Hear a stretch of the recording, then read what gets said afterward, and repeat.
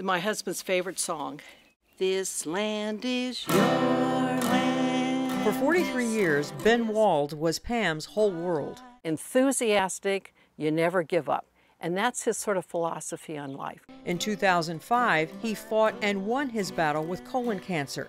But 6 years later, his cancer came back, and it had metastasized to his lungs. It was stage 4.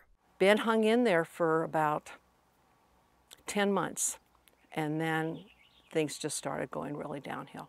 He was in a lot of pain, couldn't eat, and went from 175 pounds to 118 pounds. Most people die in moderate to severe untreated pain with their wishes ignored. People who are dying deserve better. In America now, it's getting very complicated to die. Compassion and Choices is an organization focused on assisting people explore their end-of-life options. One of those options is the ability to choose medical aid in dying.